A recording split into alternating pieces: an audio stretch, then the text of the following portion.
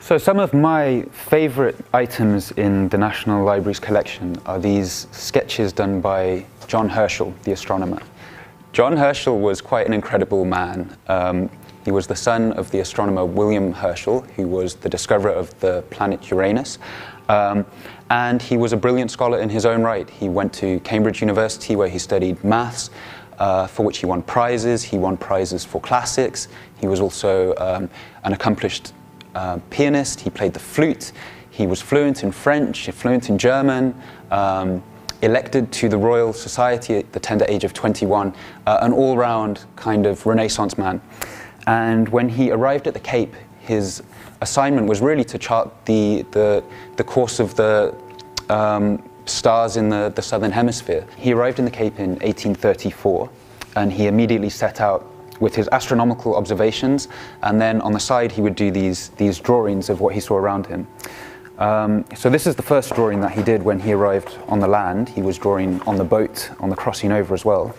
And it's a picture of Table Mountain and Devil's Peak. So one of the things that you will notice when looking at these drawings is they are exquisitely detailed, and the way that he was able to achieve this kind of detail was using a pretty innovative device at the time called a camera lucida.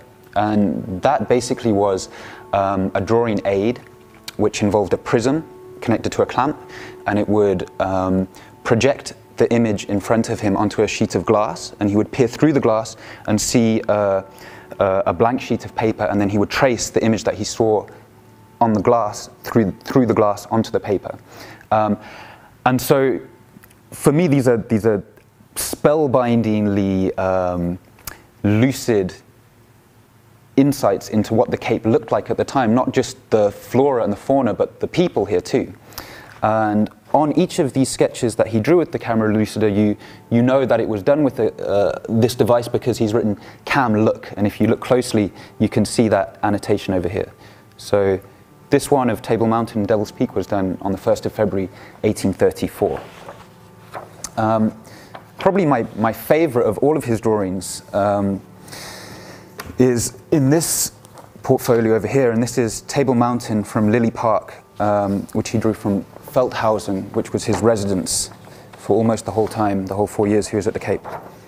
And it's a slightly darker charcoal print, but just from a sheer artistic, aesthetic point of view, the detail and the kind of nooks and crannies on the side of the mountain and the spread of the landscape in front, I find absolutely captivating.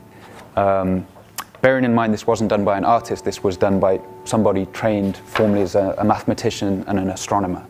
This is not the only thing that the library has been bequeathed by the Herschel family. So amongst the collection we also have his astronomical observations, and also some very charming watercolour sketches that he did with his wife Margaret while he was here. So for that reason I think John Herschel by himself is almost a one-man treasure trove that we are exceedingly lucky to have represented in our collection.